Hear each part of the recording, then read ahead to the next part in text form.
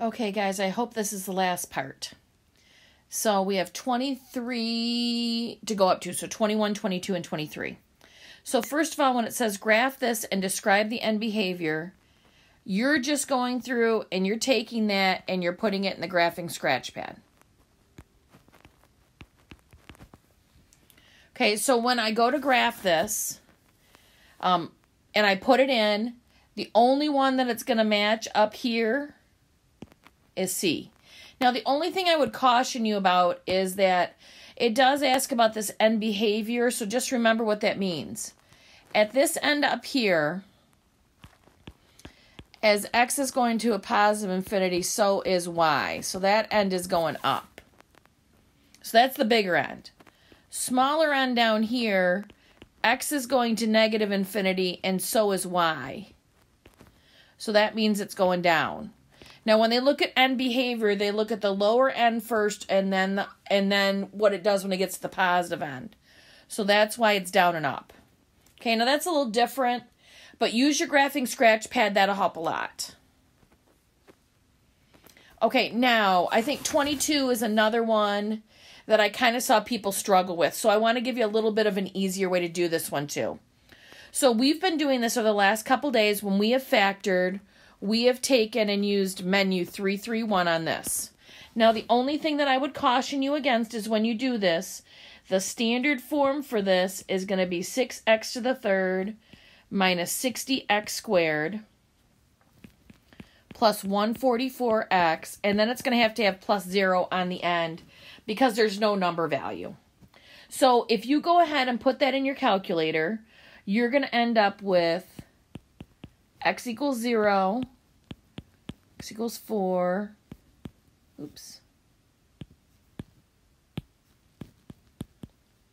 and x equals 6. Now remember, when that comes up, it's going to be 0, 4, and 6 in that set that you get, and you have to know to be able to write this. So that's kind of the first part. Then I want to take apart what we have been doing together in class. So if I know that these are what my factors are, I'm going to make them all equal 0. So I can't do anything with that one because it equals 0. Remember, if it's positive 4, I'm going to make it minus 4. And if it's positive 6, I'm going to make it minus 6. Now I need to take these three pieces and write them together. So x, might help if it looked like an x.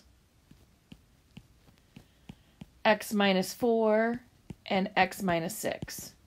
Now, our only problem with this is that if I go down here and look at the ones that have the examples that have x minus 4 and x minus 6 in them,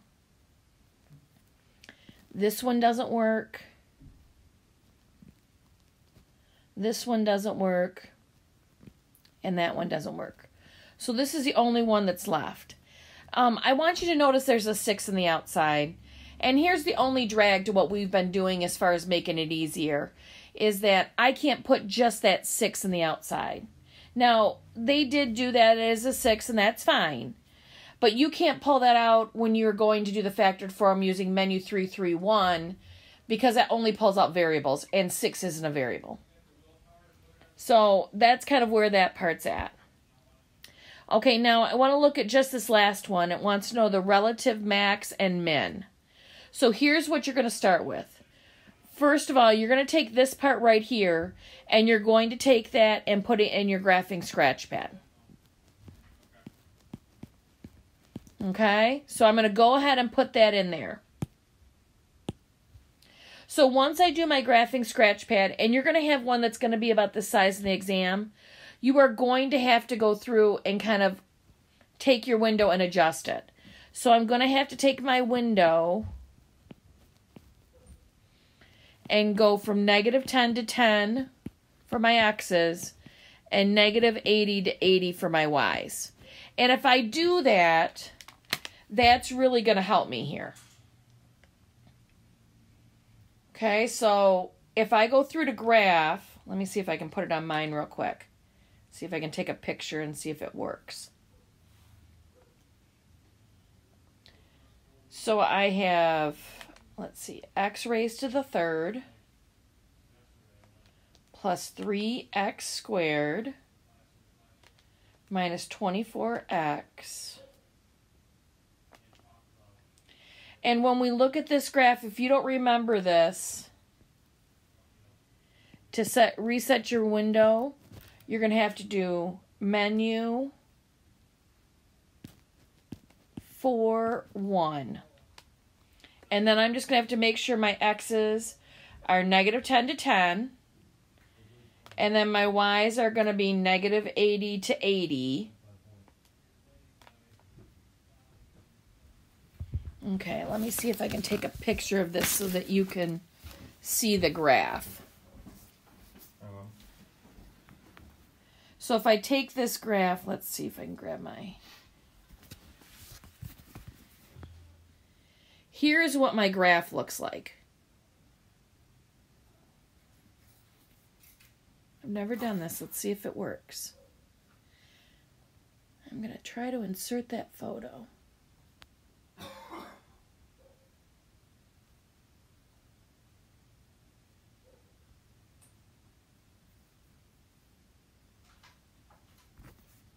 Okay, it's being difficult. Let's try it this way.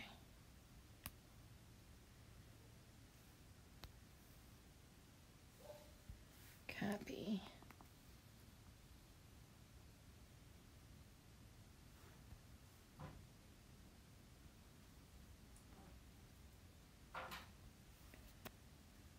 Okay, I guess try one more time.